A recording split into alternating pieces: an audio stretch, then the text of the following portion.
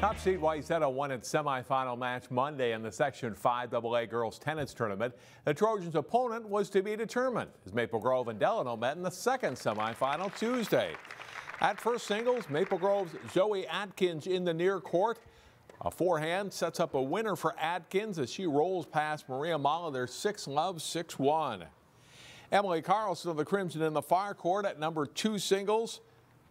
And she'll come to the net. Her backhand drop volley bounces twice for the point. Carlson beats Bella Molitor in straight sets.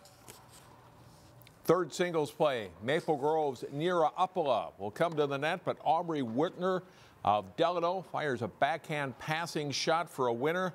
Whitwer takes the match for the Tigers. First doubles, Olivia Beckela serves for the Tigers and then fires a nice backhand down the line.